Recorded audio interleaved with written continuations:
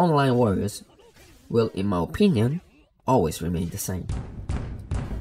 So expect to meet these three broad categories of warriors online.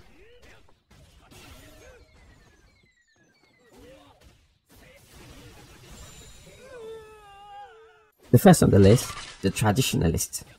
These warriors rely on jumping attacks as a key fighting strategy. Following them are those I call the pokerists, or in clear English, the Pokemon. These are players with sound understanding of their character's poking range, so they poke you to death, throwing normals and heavy buttons your way. Occasionally, they do sneak in a jumping attack. Last on the list are the solid fist. These are high level players. They rarely jump, all round grounded and very optimal with their punishes. In order to sustain victories against each class, here are my recommendations. For the traditionalists, you basically have to exercise patience, wait for them to jump and punish accordingly.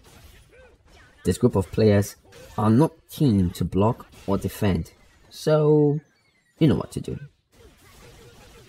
As for the Pokemon, space control is key. Keep your safe distance and throw Fireball to force them to change strategy by jumping at you more than usual, thus making their game plan predictable. Finally, for solid fists, this is a bit complicated. It is more of a case-by-case adaptation, but in general, you have to fight up close. Again, exercise patience and employ the power of nothingness. The power of nothingness means you do nothing by just standing to observe. Alright guys, thanks for making it this far. I hope the guide is really beneficial. And just to let you know that this video is actually my mission statement towards achieving 1 million subs with Ryu.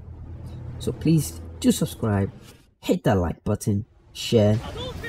Let's keep in touch, and I'll see you in the next one.